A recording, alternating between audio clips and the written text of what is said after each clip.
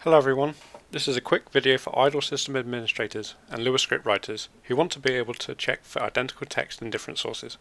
For example, for compliance reasons, some customers need to verify that sections of restricted text are not included in public documents. The general use case here is any situation where you want to find passages of text in other documents, even if those documents contain a lot of other text. Using our new fingerprint string Lua function, a set of characteristic hashes can be generated for a string. We call this the string's fingerprint. These fingerprints can be compared with those of other strings. Any identical hashes in the fingerprints indicate a substring match. Let's get right into it. On the right hand side we have a piece of Niffy flow which is taking Wikipedia documents from our computer and indexing them into an idle engine, but before it indexes them it runs it through execute document Lua processor. And we're going to use this to call our new fingerprint string function, and we're running that against document content, and we're explicitly setting some optional tuning parameters here which I'll go into in more detail at the end of the video if you're still interested. But the important thing to note is that we're taking these fingerprint items, collecting them into a table and adding them as fields to the document. So what does that look like in the end? We have documents here. I've done a quick search for antibodies and we're printing the fingerprint and content of these documents. So we can see that this document has a set of fingerprints and they map to chunks of text within the DRE content here. And we can see other documents that have been returned by this query also have their own fingerprint elements. And those fingerprint elements themselves are just hash digests. So that's basically what we're doing here. On the left hand side we have a demo mock-up of a simple plagiarism detection engine where we're going to take homework submissions and run them through another execute document Lua script which will use that same fingerprint string function. So let's have a look at that. So we're going to get the document content out again, we're going to fingerprint it, and in this case we're going to explicitly set the same tuning parameters as we were at index time so that we generate the same fingerprints where necessary. We're going to take these fingerprints and we're going to query for them against the content engine using a match field text specifier and using those fingerprint values as the value of the match expression. And for this demo application we're going to say that if any documents come back with matching fingerprints, we'll say that this is a plagiarized piece of homework, and if 0 hits come back, i.e. no matching fingerprints, we'll say that this is not a piece of plagiarized homework, and then we'll set this value against a plagiarized attribute on the flow file document and return it. And then knowing Niffy, we can do whatever we wish to do with the value of that flow file attribute. If we look at this root on attribute thing, which we're just doing for this demo here, we'll take that plagiarized attribute, and if it equals true we'll route to the matched output. So let's simulate some homework submissions here, see that in action. It's also easier to see the documents in the queues themselves rather than in the processor, so we'll wait for those to pop through the system, which shouldn't take too long.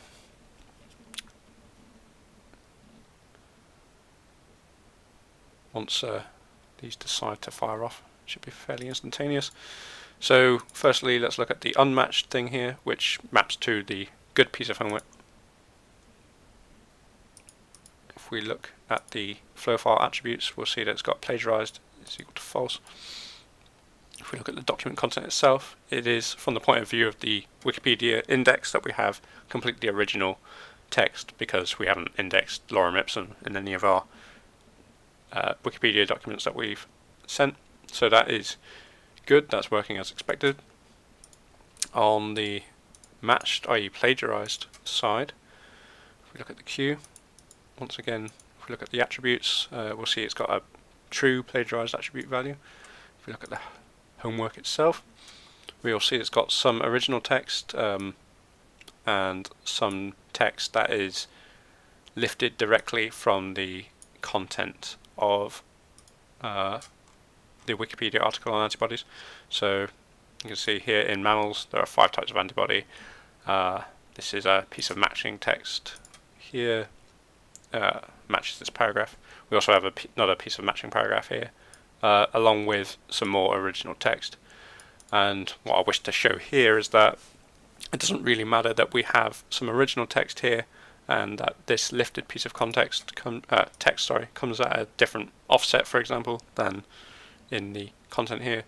We are, in our algorithm, detecting chunks of text that we then go on to hash in a deterministic way using some boundary detection, which doesn't worry about the offset into the text. So we'll always get the same kind of text chunks out if they exist, and that will mean that we won't be fooled by quite trivial things here, where we kind of intersperse our own original text in.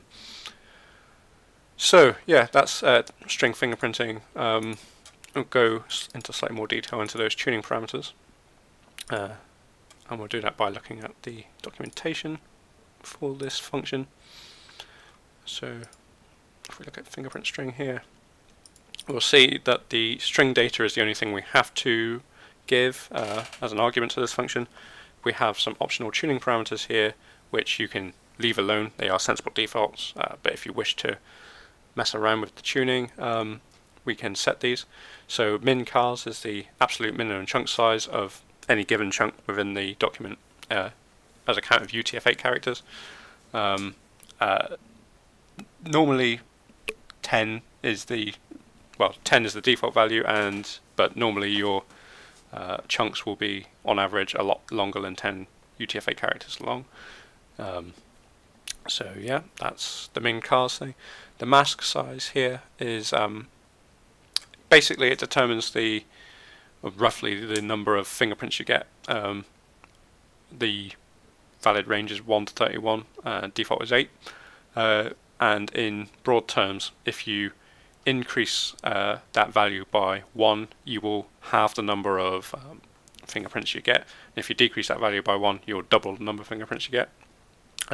It's not a guarantee, but it will roughly match those ideas. So you can basically control the number of fingerprints you get back for a given amount of text there. And then the num bytes parameter is the length of substring to check. When you're calculating these string chunk boundaries, you'll consider a certain amount of text and then apply this mask to them. The default value of 48 is very sensible. I very rarely see the need to change that. And then we're going to return fingerprints for the input data, where in most cases I think it is sensible to just collect them into a Lua table and process that table as you would. So there, that's string fingerprinting. I hope this video has been helpful. Thanks for watching.